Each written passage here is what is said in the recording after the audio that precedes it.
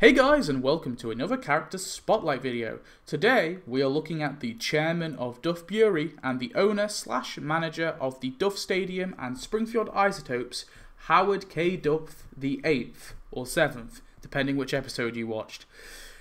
He is of course voiced by Stacy Keach. This is another character who appears in more than 2 episodes, so just like with Dave Shutton, I'm only going to be highlighting Howard's main appearances, and then just list his cameos. Howard K. Duff actually first appeared in Season 12's Hungry Hungry Homer.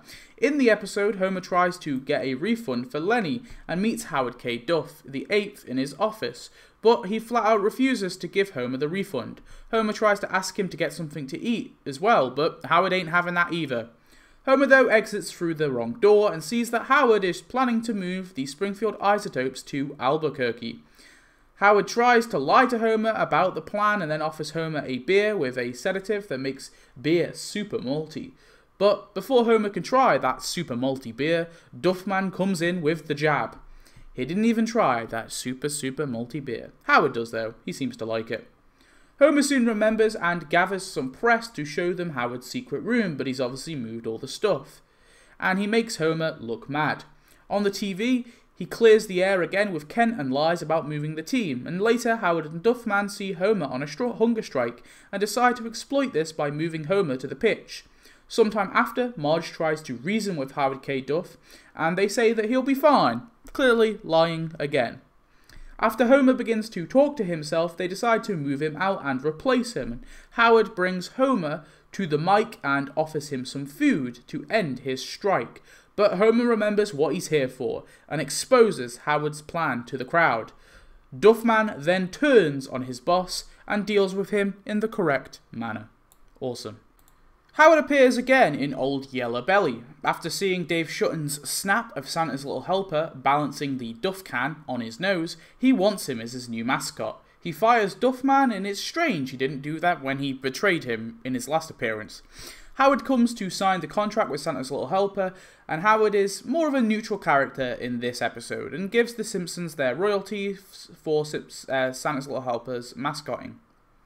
But when Les, Santa's Little Helper's original owner, comes in, Howard is forced to hand them to him instead. Howard hosts an event later with Santa's Little Helper. After Homer pretends to drown, Santa's Little Helper doesn't save Homer though, making Howard reconsider. After seeing Duff McShark though, he names him Duff McShark and has him as his new mascot. In Marge and Homer Turn a Couple Play, Howard has a brief appearance complaining about the audience ruining his doll night and instructs Duffman to turn on the kiss cam. Howard shows up again to look for a new Duffman in Season 26's Waiting for Duffman. Howard doesn't allow the winner to be this guy though, because he has a tattoo, and he gives the mantle to Homer instead.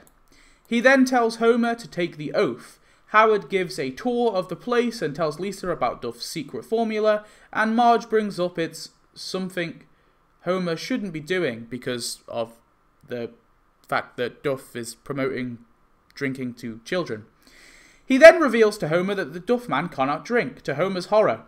That's a retcon and a half, because Duffman was drunk in the last appearance. Howard sees sales have gone up since Homer was hired, and Homer switches the beer at the Springfield Speedway, and Howard asks Homer why the hell would he do that. Howard gives him one last warning, telling him to prove he still loves beer. Oh, and it also turns out there was never a chip. I guess it wasn't a retcon. At the end of the episode, Howard goes to recruit Duffman once more. Then, that is it for Howard K. Duff's main appearances.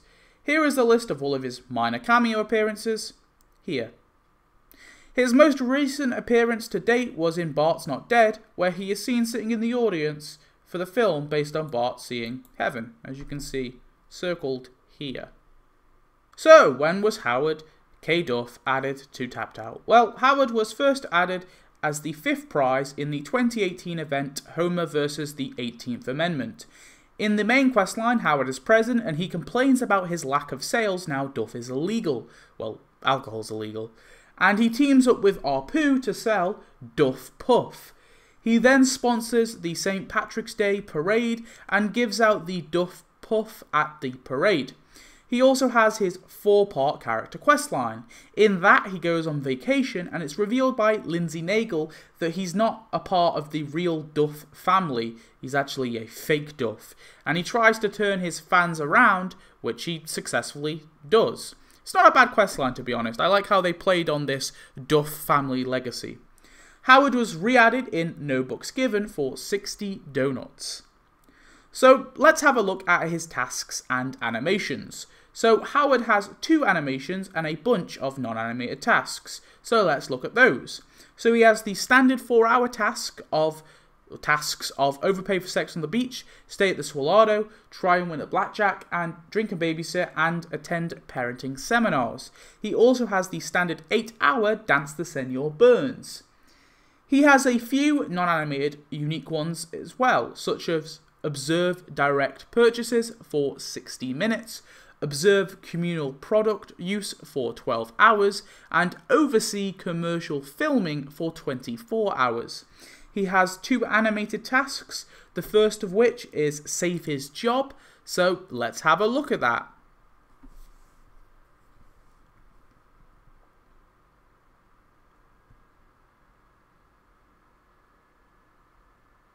Meh, it's fine I guess.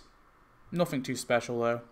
His other animated task is give out free samples. That requires the Duff float, so let's have a look.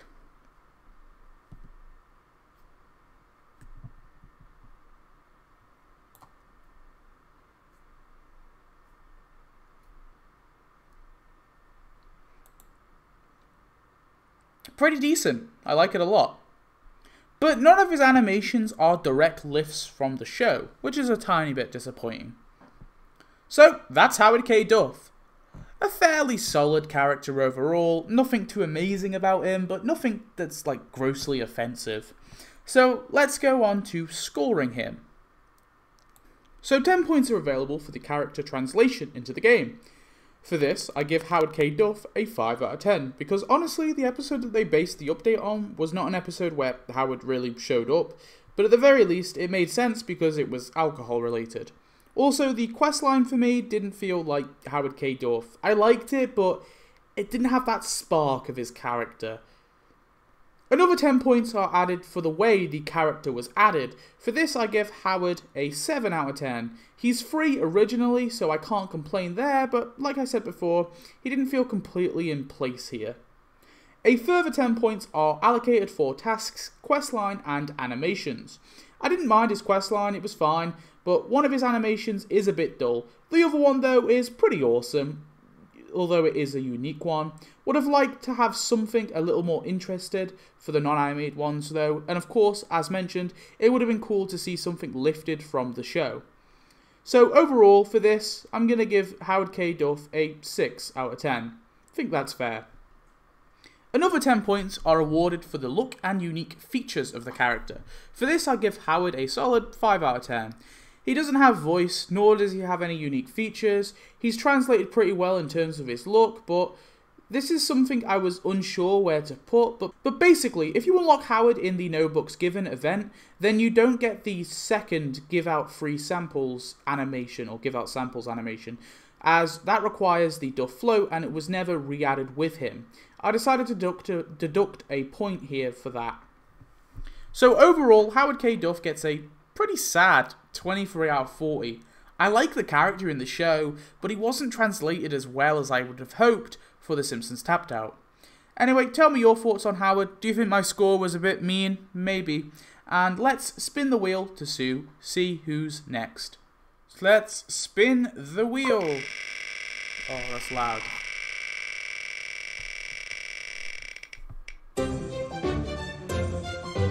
Fernando Vidal is the character that we're going to be doing. Alright, that's fine.